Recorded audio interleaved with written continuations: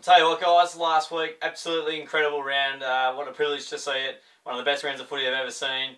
And went reasonably okay. I'll have the tips at the end of the video from last week. So feel free to check those out to see how it went. And I'll do the tips for round 15 this week.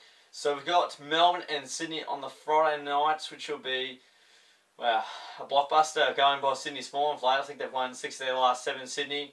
Melbourne have won their last 4. They're in ripping form. I'm going to go the D's by 5 points. It's going to be a very tight, close tussle. The D's traditionally go right at the MCG against the Swans. Home deck will certainly help them as well. And look, they're in for a big one and a big test. I think Melbourne just being at home helps them here, and they've had some really good wins on the road as well. We've got the Western Bulldogs and the West Coast Eagles at Etihad Stadium is the next game coming up. And the Doggies, well, they've been in different form, got the win on the board last week. By a point over North Melbourne. And the Eagles losing another one at home against an up and rising Demons side.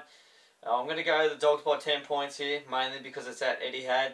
And I think they've got a point to prove. Bevo getting back on onto the path they want to be on, winning games of football. And at West Coast don't travel away very well, as we know. So the Dogs win this one for mine. We've got Carlton and Adelaide at the MCG.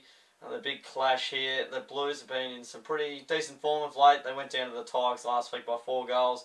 The Crows, well, they got a bit of an upset by the Hawks over at their home deck at Adelaide Oval. And it will be a very interesting game, this one. It won't be simple as everyone expects it to be. I'm going to go the Crows by 22 points. I think they're a bit of a classier side, but if Carlton bring their A game, their pressure, you never know what's going to happen here, because they can really make any opposition look ordinary with their defensive mechanisms. But I think the Crows will just be able to respond and get back on track. So Adelaide by 22. And next up we have Gold Coast and North Melbourne at Metricon Stadium. They do like playing here. The Gold Coast, they were disappointing last week and not quite getting the job done against the Saints. And North Melbourne went down by a point. They'll be spewing that another close one has got away from them. Just always seems to happen for them. But I'm going to tip a close one in North's favour here. I'm going to go North by 3 points. I don't think they've travelled that well to Metricon in the past. Gold Coast like playing at Metricon, obviously. Just a bit of a gut feel. Maybe it's an upset, I'm not even sure. I haven't really checked the odds on this one. But I think they'll be able to get a real close game here. Should be able to just tough it out, get it across the line. Gold Coast aren't travelling all that well at the moment. So I'm going to go North, who are travelling, you could say, slightly better. GWS and Geelong at Spotless Stadium is absolutely massive for both clubs. The Giants have only lost 3 games for the year. They've been in amazing touch and got the job done again last week. The Cats, speaking of getting the job done and falling over the line, they were 34 down and found their way back. Got the review on the channel if you want to check that out for more information. But I'm going to go... Well, coming back to Geelong, they haven't done very well on the road this year. Traditionally, they were okay, but I have no choice but to go the Giants by 28 points. I think mainly at their home deck, they'll be in great stead to get a win on the board here.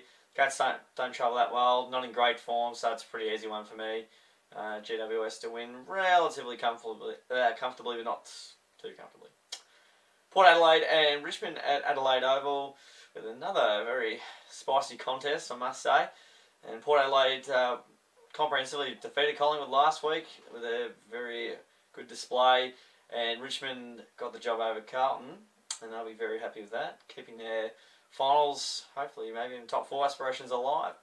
So in this game, I'm going to go Port Adelaide by 8 points. The Tigers do travel over to Adelaide Oval, not too badly against Port Adelaide, or in Adelaide traditionally. So look, I think they'll be a fair show, mainly because it's a Port's home ground and it's a very tough competition to win at someone else's home deck that's playing well. Got no choice to go with them. They haven't been a top 8 side yet, supposedly, so this will be a big test and I reckon they can do it. Essendon and Brisbane at Etihad Stadium, and the Bombers, they won't be too happy with how they went against the Swans. They were happy they were in front. Losing from there is crazy. Anywho, and the Lions, they went down to the Giants in the end by 10 goals, so it was a bit of a pill to swallow there. I have to tip the Bombers here by 31 points. Mainly because Etihad, that'll be a big advantage there. They've been in some really good form as well. Brisbane are battling. Beams out will be a huge out as well. So Walker getting tagged could be a bit of a side of what could happen if Essendon do decide to go down that route. But I'm going to go the Bombers on this occasion. We've got Hawthorn and Collingwood at the MCG. They played 7 weeks ago, I think. So maybe even 6 weeks ago. It wasn't too long ago they faced off. The Hawks a great win over in Adelaide. Sean Burgoyne, their absolute stars, just lining up, and Burton was a superstar. Collingwood, again, just seemed to tease a little bit. Port Adelaide too strong on the day and got the job done on them quite easily in the end. I'm going to go to the Hawks, and this one by 2 points. It's so tough to know when to tip them. I think they'll be able to really be able to get quite a close encounter on this occasion. I reckon that they're just starting to hit their straps slightly. They're inconsistent, and so are Collingwood, and you don't know what you can get from either side on any given week. I just think Hawthorn got close last time, and Collingwood took an amazing inspirational performance to come back.